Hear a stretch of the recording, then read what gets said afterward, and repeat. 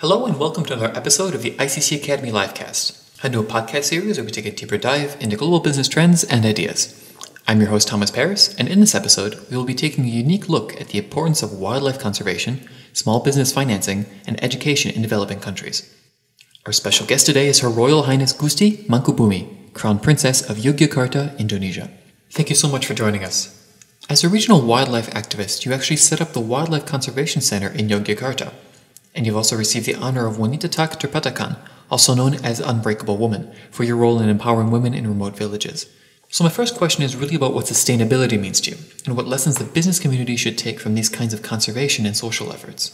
First of all, the environment is important for all humans. Yeah, everything we do is like even though that's business or where we are studying, is part of it also taking care of the environment, right, including plants, animals, and the wind, the water, everything. Right.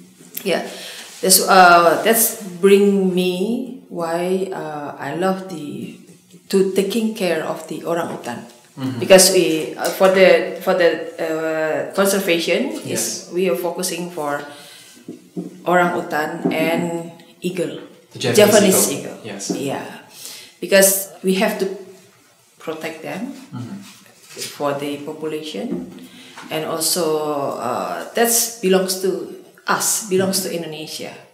That's our responsibility, right, to taking care of them, mm-hmm, to protect them, and also educate them, even though they live in a wild environment, but for orangutan, for example, mm-hmm, that's similar. When we give them the education or give them how to react, how to know each other between the human and orangutan, that's important because, mm-hmm, in few, it's like in Hong Kong, in Belgium, they have a games between orangutan and human. Okay.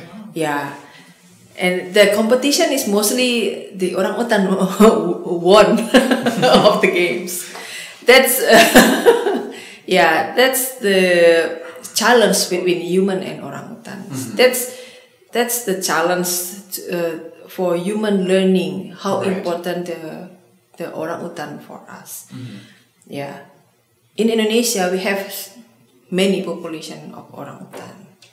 They protect our orangutan. Mm-hmm. So, yeah, we have to protect them too. Of course. Yeah, and also the eagle, the Japanese eagle. Mm-hmm. Yeah, that's why I love to taking care of the conservation. So it's important. That's also education. Yeah, education for the students.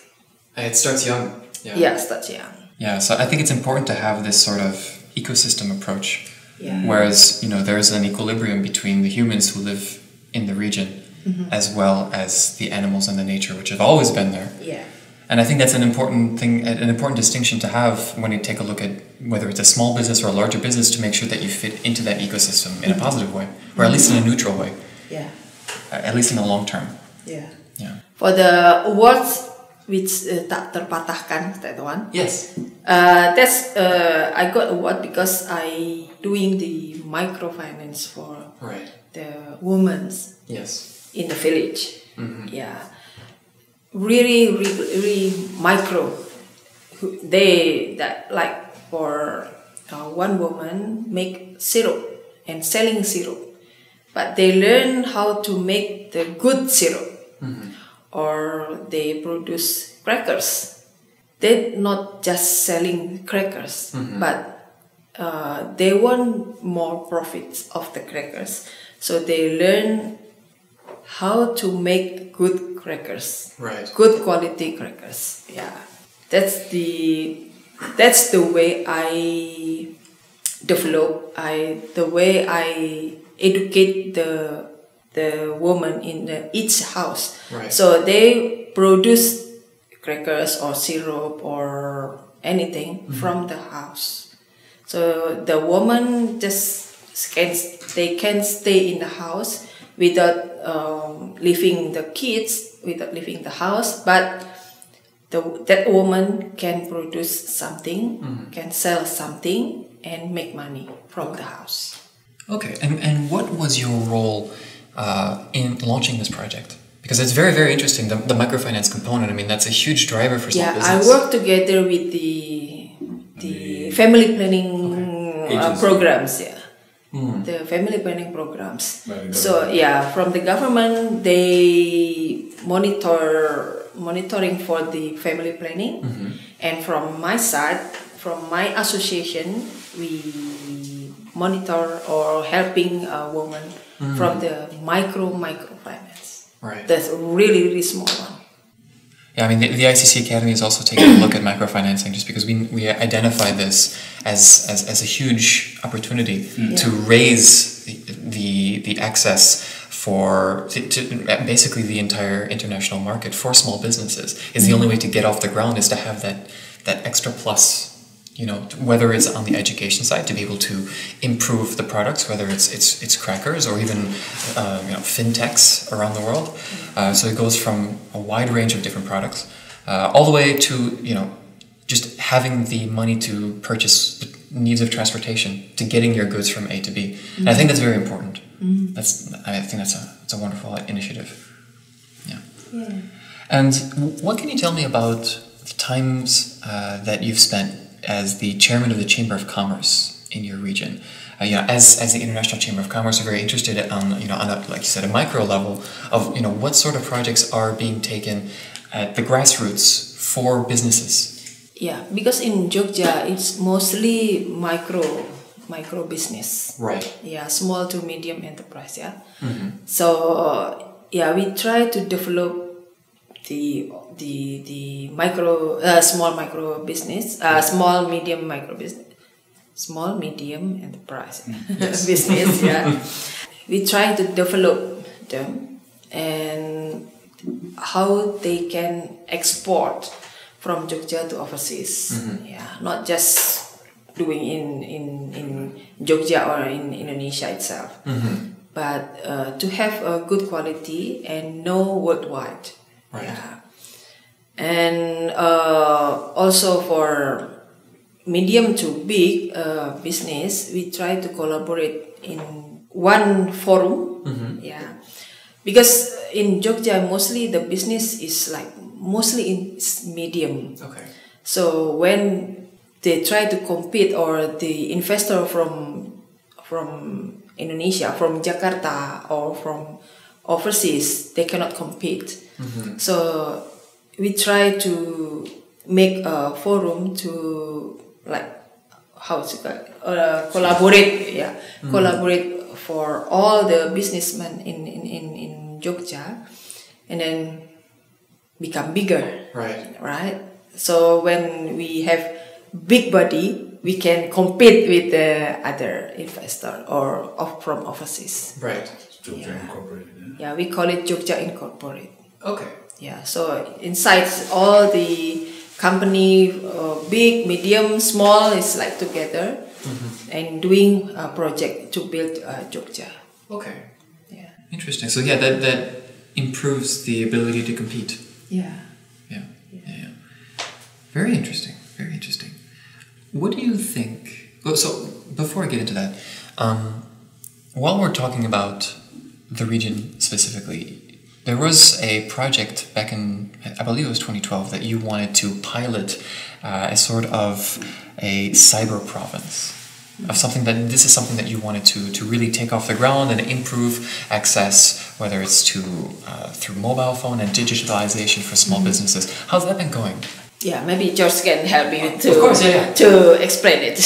Okay. So on behalf of Her Royal Highness, I could probably share about the development of the Jogja cyber community. Yes. Way back in 2004, actually, Her Royal Highness's father, His Highness the Sultan of Yogyakarta, launched the Jogja Cyber Province. And what that is to basically capitalize on the talent pool in Yogyakarta, which is the education center of Indonesia. Right. And as the education center of Indonesia, a lot of the top universities in Indonesia are based in Yogyakarta, including the universities that produce IT students, computer scientists, and programmers. And so that vision was launched in 2004, and Her Royal Highness the Princess is now basically establishing cyber forums to connect the ecosystems, because cyber community is an ecosystem, as you were referred to. It's between the talent pool, the global community, and also obviously the infrastructure. Now, so for infrastructure, I think Yogyakarta is well established in terms of the mobile infrastructure, the broadband and whatnot. But the talent pool is the biggest cluster in Indonesia, actually. So we have in Yogyakarta close to over 100,000 students that study IT. Wow! And so it's all within a 45-kilometer diameter. So in and of itself, it is a Silicon Valley, based on the talent pool. And so what the Princess is doing is connecting the global community to the talent pool. So we have in Yogyakarta already established amongst our university incubations, companies from like Pixar and Disney are there, recruiting and basically outsourcing. Internet companies like Gameloft, which is they produce games. Yes. And they're there. I've heard of them. Yes. Yeah, they're there, and we're developing more. And just recently, the Princess was in Stockholm. Which was hosted by King Gustav in Stockholm, and basically was opened the doors to obviously the Nordic communities in the IT community there, and in Finland. So these type of communities we're connecting to Yogyakarta to basically establish Southeast Asia's Bangalore. Right. That's the idea behind that, and it's a vision that has been established since 2004, and it's moving forward. And Her Royal Highness the Princess is the chairman of the Chamber of Yogyakarta, but also she's the chairman of the CSR Forum in Indonesia. Right. So it's connecting all the dots here into that ecosystem. So it's an ecosystem approach. Right. No, that's fantastic. Yeah, creating that network and plugging that into the international landscape, I think is very important. Yeah, that's a great idea. Wow. So in addition to this, if we take this idea one step further, because I think this is going to be sort of a flagship project for Indonesia as a whole, is raising the profile, especially on the side of the IT. What would you say are some of the biggest opportunities for Indonesia over the next few years? Whether it's in this space or whether it's on, is it on the education side? Is it going to be on the production side? Whether it's on the exports, or in your opinion, what do you think is going to be the biggest opportunity for the country? What's the biggest for the country, for Indonesia? Maybe, George will help, because of course he knows more about Indonesia for the technologies. No, of course. But for Jogja itself, I've been thinking to make the technology area, because all this time they know the industry area. Right. But we've been thinking to make the technology area, which is like put together all the technology for the future. Yeah, from the small technology until maybe making robots. Yeah, because I've been meet with them, the committee, so I try to put it together. Okay. So maybe you have George will have project too for Indonesia. Of course. No, but for the region is very important as well. Yeah. I think, and of all the technologies that you're sort of eyeing, or you have your eyes on, which one is the most exciting for you? Is it on a much more pragmatic level, like mobile phones and access to mobile, whether it's for mobile banking or whether it's access to education through this, or is it something else, whether it's a technology a little bit further out, like AR, VR, robots, as you mentioned? Yeah, all basically on education. Right. Yeah, all basically on education. Yeah, for business, maybe George can tell. Yes. So I mean, effect of the business. the impact. Yeah. The impact. Yeah. So our aim is the Industrial Revolution 4.0, and Indonesia doesn't want to be left behind. Right. And our leverage, you might say, is the talent pool. So we've noticed globally there is a lack. There's not a lack, but there is a deficit of talent pool in the areas of cybersecurity, in the areas of blockchain, in the areas of even AI. So what you have globally is you have global clusters where the architects of the knowledge, the knowledge, like for example, AI, a lot is in Canada. Right. Blockchain is obviously Japan is very strong. Cybersecurity is in certain hubs in the world. But what's happening is in the applications of this technology, skilled workforce, a professional workforce need to be scaled up to meet the global challenges.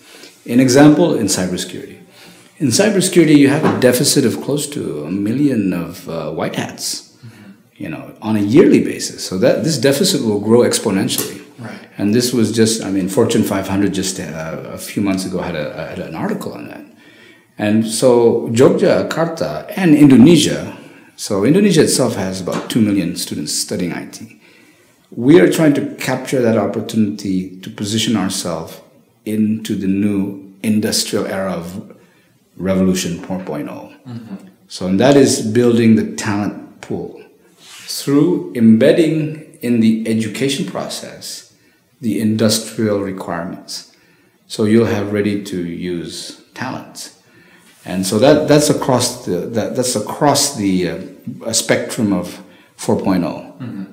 From IoT, blockchain. We were discussing blockchain in Stockholm. And Japanese investors who are invested in blockchain came all the way from Tokyo to meet with Her Royal Highness in Stockholm. Wow. Because they need to scale. So, and we're talking across the spectrum, AI, blockchain, cybersecurity. Cybersecurity is a very big one because there needs to be more white hats than there are black hats. All the way to fintech, whatnot. And so what we see here is this is where Indonesia in general, but Yogyakarta, because it's the center of education, it's Indonesia's Boston, you might say, is going to be, or we're positioning ourselves in that realm. And so what we're doing now, and this is Her Royal Highness's initiative, is to begin to embed the knowledge into the campus, global. So we embed it into the campus, into the curriculums, into the campuses, and our campuses, which produce the talent pool, have talent that's ready for this new era. Yeah. And I think this is a global phenomenon in general. Yeah. But that's where we're positioning ourselves. That's very interesting too. The way you frame it, especially at a local level, it's an interesting dichotomy, or even just an image of having a historic center being the spotlight for the digital revolution for the country. I think that's a very interesting way to launch this project of saying like this is all the historical past, everything we've learned, we've been the leader, we've been the spearhead for this long, and we're going to continue that into the future. I think that's very interesting. Very nice, very nice. Yeah, because my father also interested in technology. Right. Since 2004. Yeah. Right. That was the focus, so it's built up. Yeah. Yeah, it was very proactive, especially in 2004. Yeah. Yeah. Very nice. You mentioned the importance of education in this mission. In your opinion, when it comes to growing an economy or growing a very small business at a local level, how important has education proved itself? And I'm talking about traditional education. ICC Academy is online learning. That's starting to be quite popular. It doesn't replace. It can never replace the interface you would have with an actual teacher, or even learning on the job. Right. I'm one of the first to know that.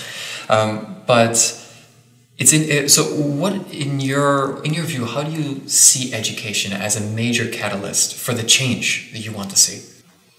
Yeah, education is so important. Right.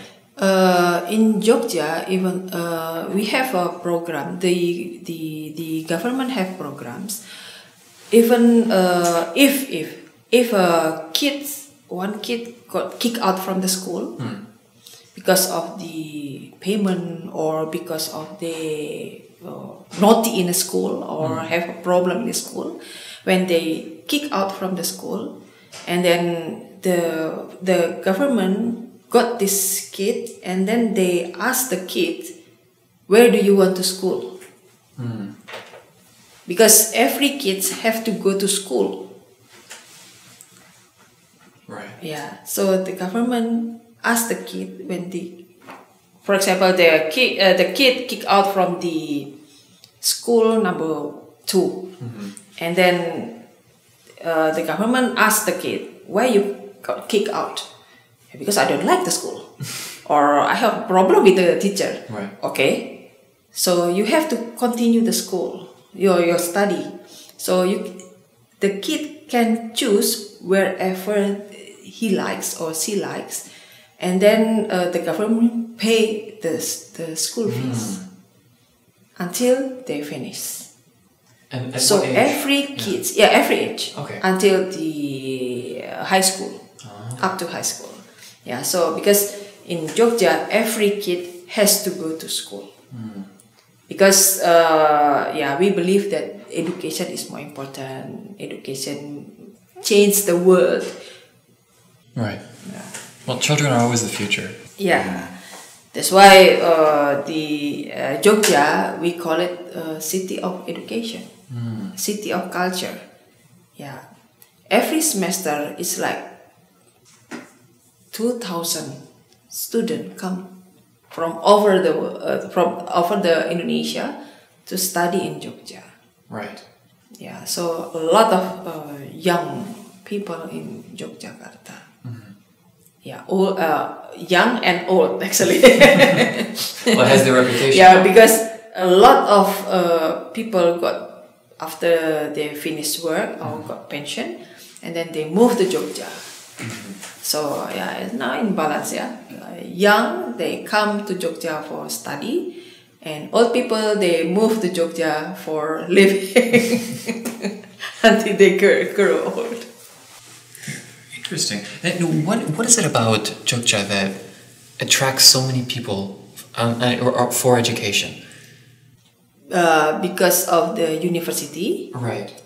The university and the quality of the education. Right.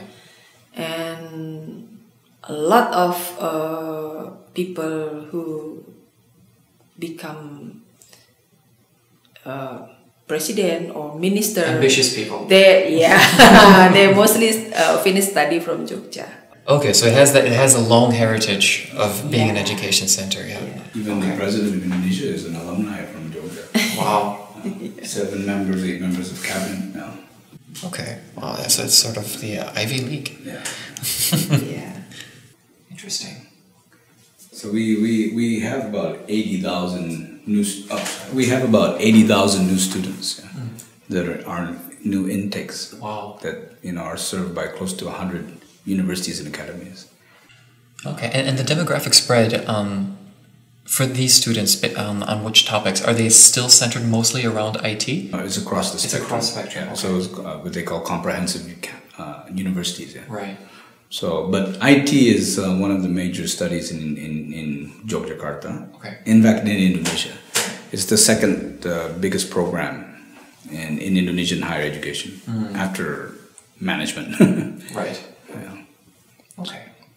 Interesting. Yeah, now more popular with Very the popular. IT Very popular. education. So this is Everywhere.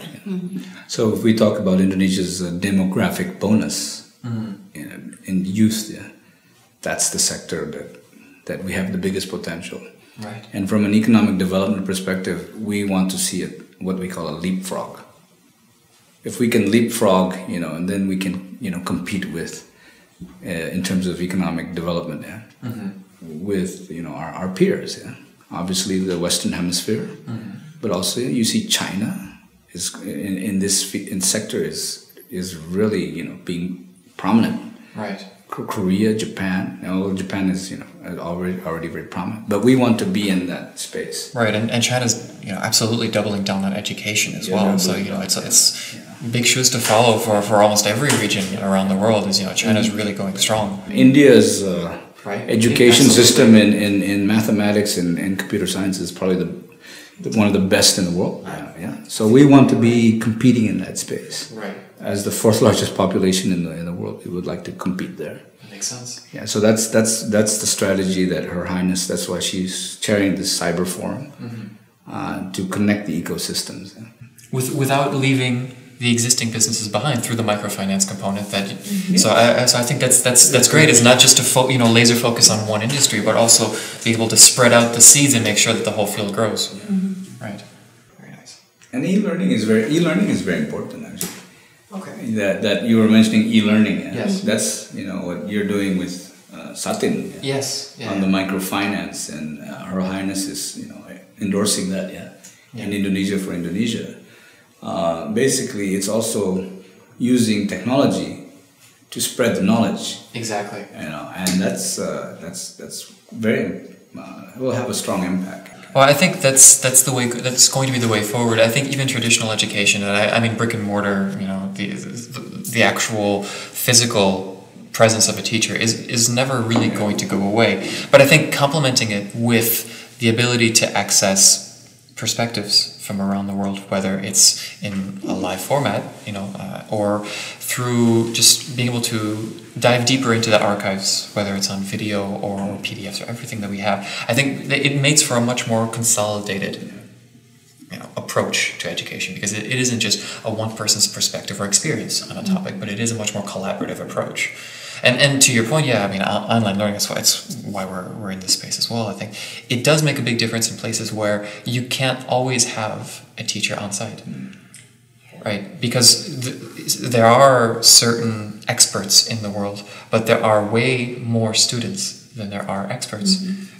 Just by definition, it's just how it works. So and being able to spread that in remote places around the world, I think, is very important. Something like microfinance is crucial. I mean, it's almost impossible to do it any other way, because we know. I mean, we have experts that are piloting real change in the microfinance space, but there's no other way to get it around the world rather than on mobile, rather than on on your tablets, or and even if you do want to add in an extra layer with face-to-face training, that doesn't negate the fact that you would have an incredible resource that you could share within the village or the city or the region that you're in the form of online training, or in just simple videos. I think that it's something that we're looking at, and I'm glad you feel that way as well. I think it's going to be with the e-learning or video from YouTube. That's make a lot of housewife in the villages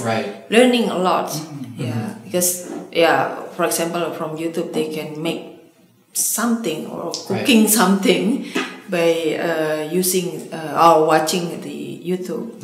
With the e-learning or the business also, they can read using their handphone. So not just updating for photos or something, but they can learn the business with the e-learning and also make something through the YouTube. Well, it's democratized access to information in a much easy to understand way, because we have parts of the world that literacy might be a problem, and even if it's not a problem, you have the language issue, right? Because even if you have a wonderful article and you can read English but it's written in Chinese, there is that certain barrier as well. But if you have a video that explains exactly how to open up your phone and change the battery, it doesn't matter what the language is, it's access to that information. I think that's very valuable. Great. Is there anything that, on your closing remarks, anything that you wanted to specifically touch on a project that you're working on that you wanted to spotlight, or something, anything else? Especially for e-learning, that can change the housewife in the villages, especially, so they can produce something or create something or doing something through the e-learning, even though that's business or create something. This is important because that's the way they can make money, When they have money, the woman in the village is like they feel their powers are increasing because they holding money. Right. So they can, they can stand side by side with their men. Husband. With men. No, I think that's very important because I wouldn't say it's an untapped, but it's an undertapped resource, especially in this part of the world of, when you can basically double your GDP just by bringing in the other half of the population into it. I mean, that's gigantic, and I think that's very important. And I think, neglecting that and focusing on something other, something that would be a little bit more technology focused or a little bit more trendy. It's very important to make sure that everyone has access. Whether it's financial access, like you mentioned, or just access to information. I think both of those things are valuable. And being able, like you said, to stand side by side and be able to be confident. Yes. Confidence, being able to say, okay, well, I would also like to be able to launch my own business. Or I would also like to make a difference in the village or in locally. I think that goes a long way. And it starts with a very small thing. Whether it's microfinance, whether it's something else like this, or even just learning the ability to produce something. I think that's great. I think it's a wonderful note to end on. Is there anything, George, that you wanted to say as a closing remark, maybe on a more macro view? I think this was a very high quality conversation. Thank you. And I commend you for your research. I was quite enlightened by a lot of the topics that you've raised, because as if you know Jogja and Indonesia very well, and so I have to commend you. That's a very high quality discussion, and I think the issue you raised about the other half of the population contributing to our GDP, I think that is a very interesting angle. And for me, that's actually that's new. Actually, looking at it from that angle, that's very unique actually, because we could grow our GDP from 5%. We're below par. We should be at 7%. To have a par-to-par employment. So people coming out of the campuses, or the need for employment out of schools, and the jobs provided, we need to be at 7% growth. That's our break even. It's the only way now is through entrepreneurship. And if the other half could contribute to that, our growth would be 10%.